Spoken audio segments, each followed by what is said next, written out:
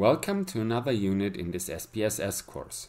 In this unit I'm going to talk about how we can use SPSS to run a robust regression, or rather a linear regression with robust standard errors.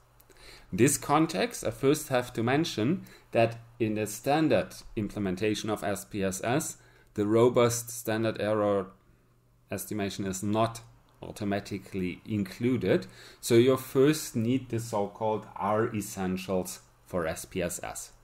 If you never heard about R essentials or just want to know how you install them, you can have a look at the corresponding video in this series where I explain in detail what this is and how you can install this in your SPSS.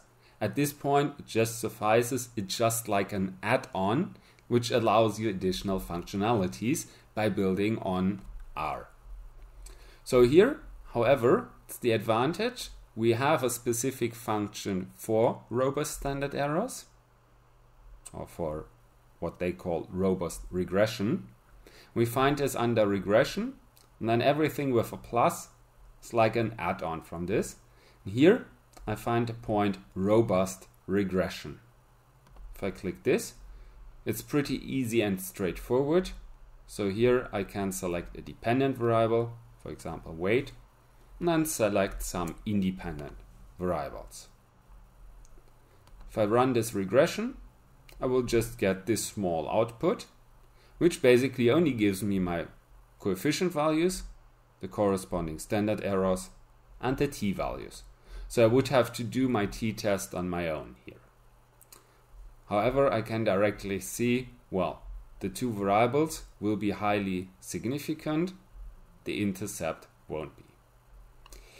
Okay, but then this is just an idea to get the corresponding standard errors here, which I might use in a different context, but I need to be careful in this context because he does not simply calculate new standard errors.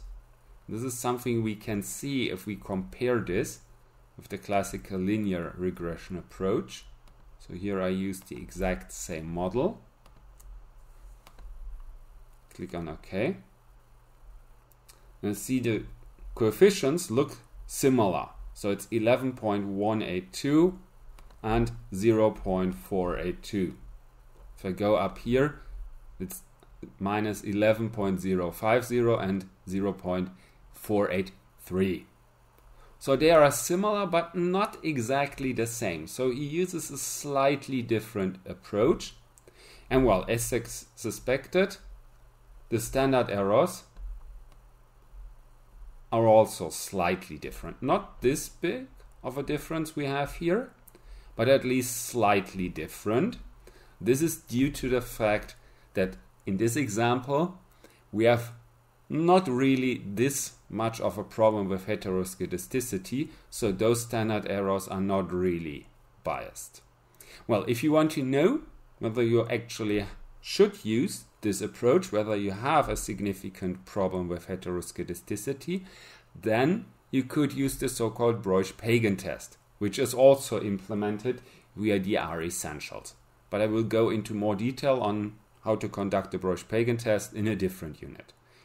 At this point, will suffice to just introduce here the idea, if you have a problem with heteroscedasticity, how you can cope with this by using here a robust regression approach, which however, as you can see in this version, is really limited.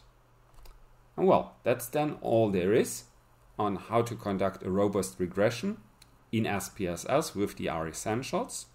So I hope you still enjoyed this, even though it's, well, not really this satisfying what we get as a result. And well, if you want to see more on this topic, feel free to visit the rest of this course or have a look at the corresponding playlist.